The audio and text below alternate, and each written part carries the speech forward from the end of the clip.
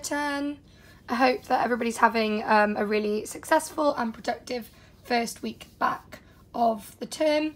I just wanted to share with you some of the fab outcomes from Monday's lesson and to say well done, because I think that's the highest submission rate I've had for year 10. So it's really, really amazing to see you working hard and continuously listening to feedback and improvements and really, really working hard. So a really big well done, and I'm really, really proud and impressed of the communication that I've seen so far this week. So let's continue that and let's have a really fab Thursday's lesson. So some really good examples of more bleach and ink experiments that I wanted to share with you. Just a few here that were submitted to me from Monday. I'm really liking the techniques and texture that's used in some of these. So here we can see, you know, the bleach and ink has really, really helped create this floral detail. And then also in the middle, there's a different colour and some further detail, you know, could be developed there as well. But it really gives that illusion of this kind of natural forms, obviously flower-like shape. Because obviously, you know, flowers and natural forms are made up of hundreds of colours and tones. Again, I really, really love this piece. I like the way they've used collage in the background, and I really love how the bleach has been used delicately in almost line-like forms, and it creates a beautiful, really stunning detail. So don't forget, you're using the bleach and ink method to apply detail to make it look realistic and like the intended drawing that you're trying to draw. For example, the flower. They've used this to create almost the veins and, you know, the kind of loose textures that would come from the stem right up into the flower, and the different pigments. So these would be pigments. So really think about how you can combine different mediums and materials to do that. Again, some nice experiments here. Some discussion on refining, just to get details. Try to avoid outlining things in black, because it gives it like a cartoon kind of effect. And I really, really want these to look a little bit more realistic. But I love this tone under this one. You can really see the texture, which is fantastic. Again, some really nice labelled experiments. So I think, again, feedback mainly is pick up the pace, produce more. Because I think that some people are just doing really, really quick, small things and not spending enough time on them. But you should be spending, you know, between 1 and 2 hours at a time per lesson on each task to increase quality and to improve volume of work. I just want to quickly go back to, you know, further experimenting. I've done a few more on mine to show you, because I've said to a lot of people about mark making. When I say mark making, I mean, you know, different types of lines, whether it be short, quick lines. It could be almost like a layered spiral effect. It could be zigzags. It could be dotting, circles.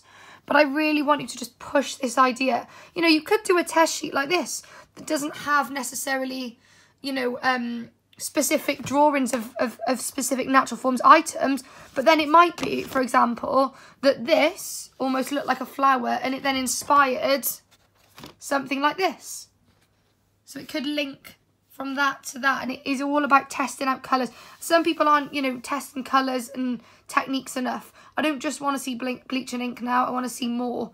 I want to see the next level. I want to see you combining things, combining collage, you know, adding in pen or pencil to it as well as these lovely, you know, line effects, techniques and textures. So you need to bring it all together, start to develop by bringing each thing together from development phase, further into development, and then, you know, more thorough into trying out different techniques, backgrounds, etc. So what are you going to be doing today? Well, as well as making some improvements on that, and you can make your improvements from these over the week for homework. The main focus of Thursday's lesson today is you are going to have a go at making your own monoprints using a tea bag. So what is a monoprint? You might have come across it, you know, in Key Stage 3, but effectively a monoprint is a type of print that can only be printed in that specific pattern once. And it's something artists have been using for thousands of years in their work. It is great to create block shapes. and it is really, really simple to do. So the National Gallery, the National Portrait Gallery, one of the most famous galleries in London, they've got galleries internationally, they posted a really fantastic, simple step-by-step video of how to make your own monoprint using a tea bag. So I was going to remake the video of me showing you how to do it, and I thought, no, do you know what? They've done such a fabulous job and made it so simple that I thought it's best if you just watch the video. So I would like you to watch this video. It's only 5 minutes long, not even that maybe, no, it's shorter than that. It's a really quick video, but it talks about making a monoprint using just acrylic paint and a tea bag, and the artist also talks through her inspiration. Don't forget, yours must link to Natural Forms, but you can take this method and technique. So I will put the link to the video on there. If you have a problem with the link, and you can access Facebook, or just type it into Google, type in monoprinting with a tea bag, National Gallery. It is on the bottom here, so you should be able to find it.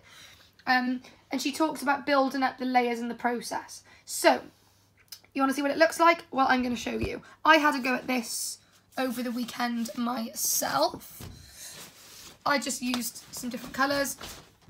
So what I did, I used some neon and fluorescent paint because actually I was inspired by the photos that I took on my walk last week.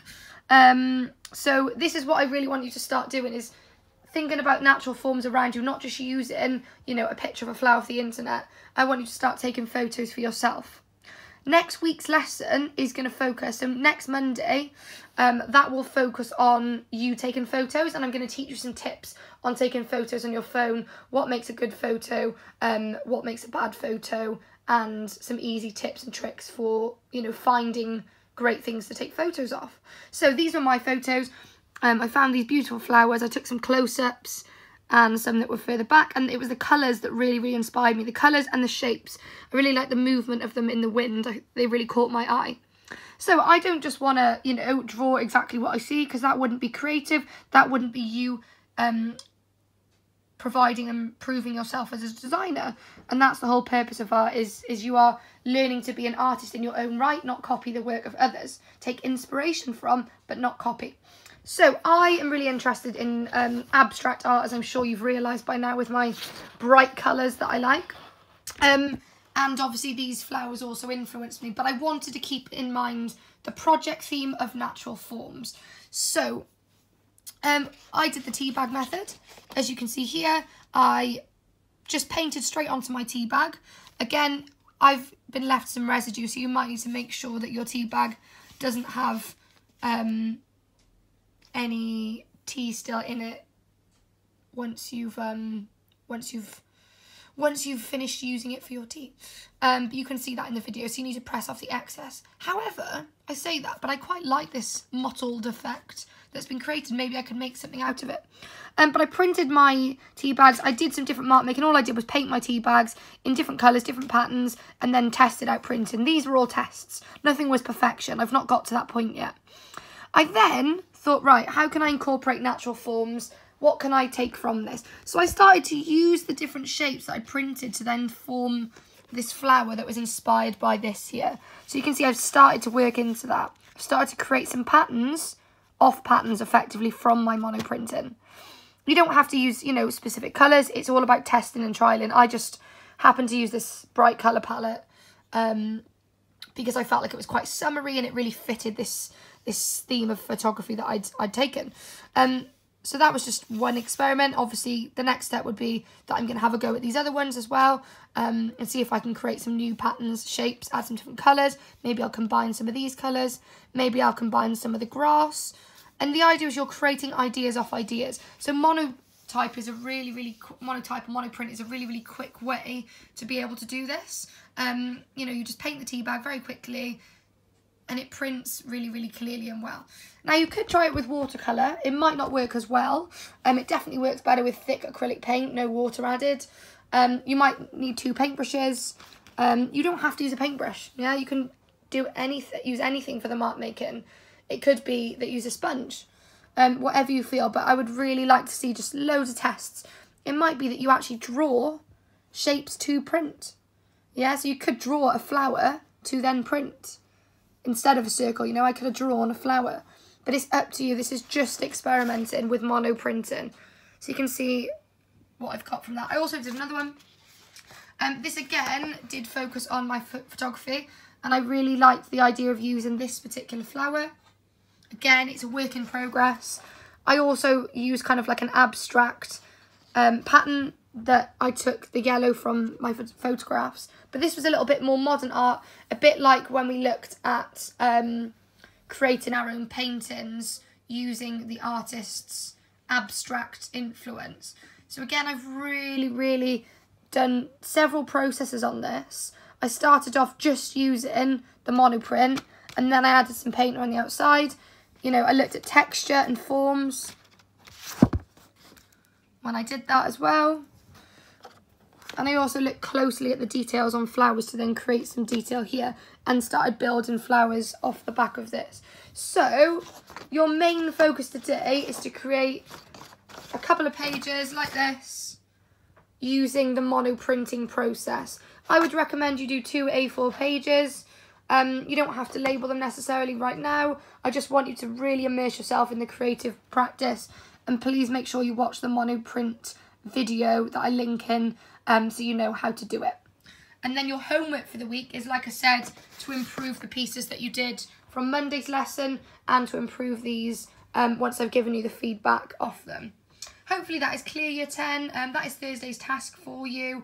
You're creating your own monoprints, watching the video on here from the National Gallery, and watching my video, and you're then using a photograph or some inspiration you found online to then build some ideas using different mediums and materials around these monoprints. So have a fab rest of the week, take care, and I will catch up with you at the end of the day. Please make sure you submit Thursday's work by 4 PM for feedback. Thanks, Year 10, bye.